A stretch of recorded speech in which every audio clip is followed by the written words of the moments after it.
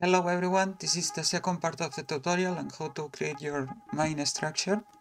As we see, I have a simple page on Notion that tells me the name. I put it MyMind structure, and I have different collections in here with different names. And for example, if we want to create a new collection, we can simply create a page inside, and this page is of type gallery, and then we can simply put the name of the collection.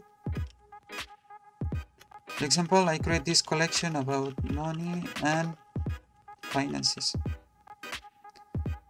Then on the content of this collection, we need to add the properties we have on the other collections. I have this property called AI tags. As I said on the first tutorial, you can customize the name of these properties, and you need to tell the server the name of these properties.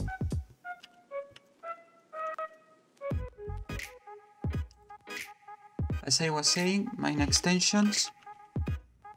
extension, and then a property called URL that is an extension of type URL.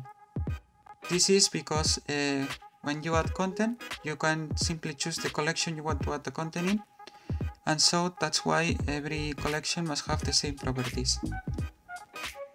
Now I've created this structure, money and finances, and so if we want to have these changes reflected and updated, for example, if I'm in this website, we can simply right-click refresh collections. This needs to be done every time, for example, you add a new collection, or for example, you add an icon or a cover to this collection. As we see, for example, let's see if it loads, we have added this cover to this collection, and so if we refresh the collection, and then we, for example,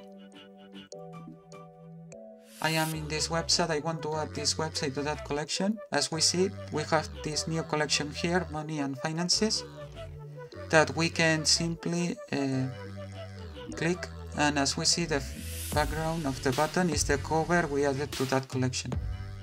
Alright, I believe this resumes everything.